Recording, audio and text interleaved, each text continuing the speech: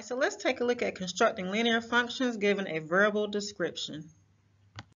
So before we learn how to construct a linear function when given a verbal description, let's review the two forms that we're going to use. The first one is the slope-intercept form, and remember that is y equals mx plus b, m being your slope or your rate of change. So anytime you see like per or every other, that is your rate of change in that problem. And b is your initial starting point or your y-intercept. So whenever you see those items in a verbal description, we're going to use the slope-intercept form.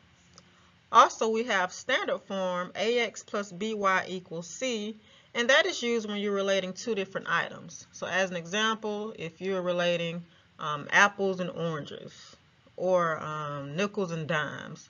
If you have two different items with no rate of change, that is when you're going to use standard form. Alright, so let's go ahead and try some examples. Alright, so this first example here says Javier begins to save for a new bicycle that costs $410. He already has $140 and plans to save $25 per week. So that per week should tell us something. Let W represent the number of weeks he has been saving, and S of W represent the total amount of dollars that he has saved. And so if we want to write a function, so remember function notation, we have the f of x. So instead of y, we put f of x. Alright.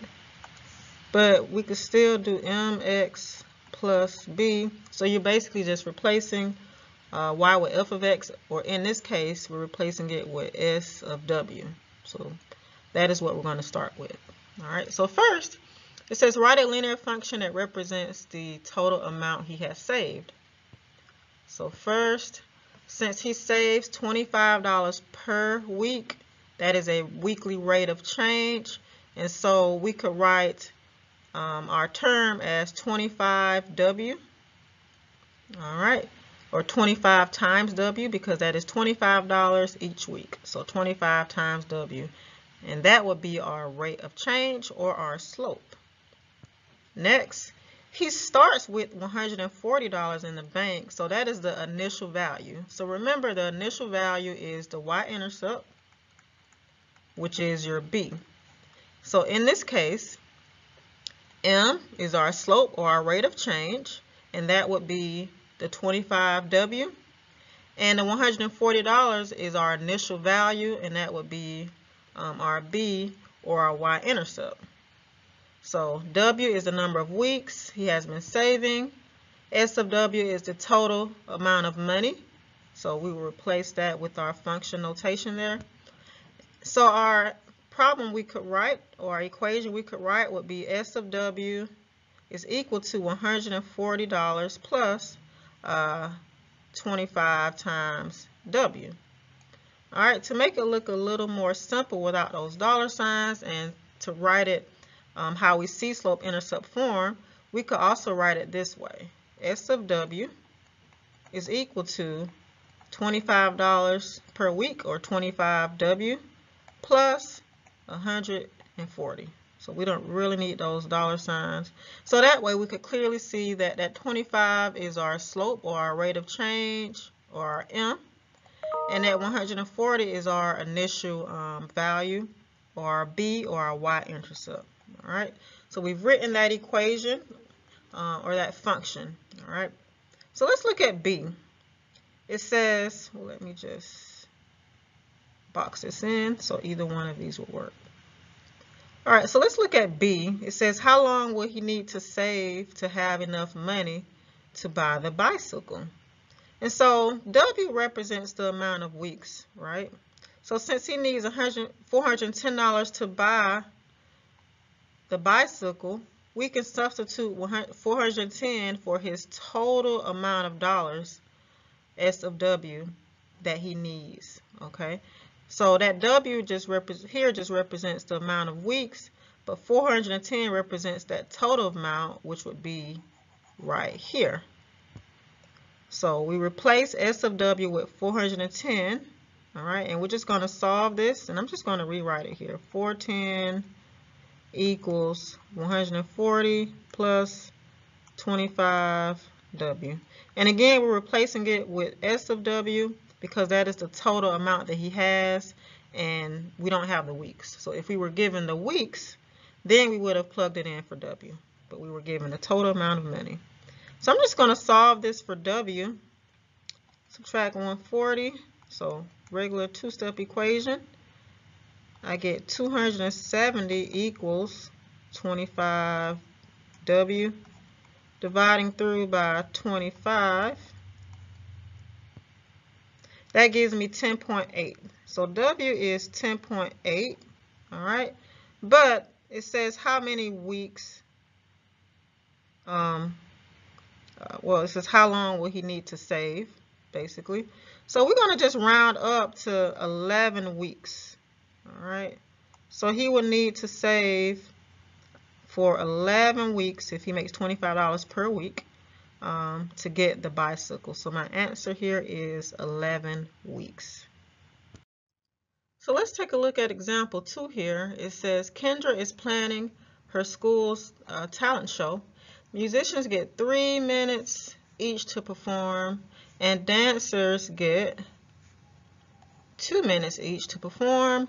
The entire show must be a total of 99 minutes. So another word for total is equal. But notice here we have two different items or two different things that we're discussing, or two different types of professions rather. So we have musicians, all right, and we have dancers. We don't have a rate of change, so that tells us that we need to use standard form. All right, so first we want to define each variable. We can use M for musicians and D for a number of dancers. You can use any variable, but it's always just easier to use what the actual item starts with. And we want to write a linear function that represents Kendra's options for scheduling the acts in the talent show. That linear function would simply be 3M plus 2D equals 99 because musicians get 3 minutes each, so 3 times M. And dancers get 2 minutes each, so 2 times D. There is a total of 99 minutes, so equals 99. And so that is our linear function. All right, so let's take a look at this example here. It says Andre has just joined a new CrossFit club in Winter Park. He wants to lose a total of 45 pounds, so that is his goal. He has been losing an average of 10 pounds per month. So that per should tell us something. That is a rate of change or a slope, right? So it says write a function to represent the number of pounds he has left to lose after M number of months. So we can let M represent the amount of months he has been losing weight. And F of M would be our function notation, and that would be the pounds he has left to lose before meeting his goal. So we want to write a function using this information. And that function would be F of M equals 45, okay? 45 pounds because that is his initial starting point, okay? And then he loses, and so that is why we have a minus here. Loses 10 pounds per month, so 10 times M. So that would be our function notation, or our linear function for this problem. Now we want to graph the function. And so as you can see over my head here, we've graphed this function. Let me turn off my camera so you can see it. All right. So our initial point, which is our y-intercept, right?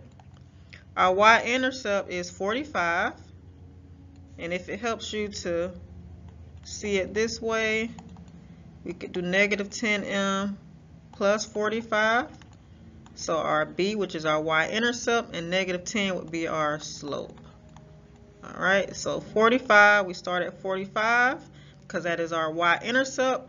Our slope is negative 10. So as we can see, our y-axis is going by 5s, and so we count down 5, 10.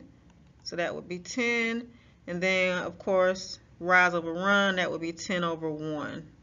Because we always have to put 1 underneath that whole number. So again, down 10. So right here, that's 510 and over 1.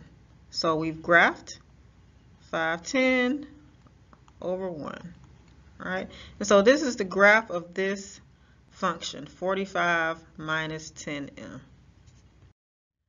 Okay, so we've reached the end of our lesson. I want to thank you for learning with me. Some related videos are comparing properties of two functions as well as graphing a line in slope-intercept form. And if you haven't already, please like, comment, share, and subscribe. And once again, I would like to thank you for learning with me.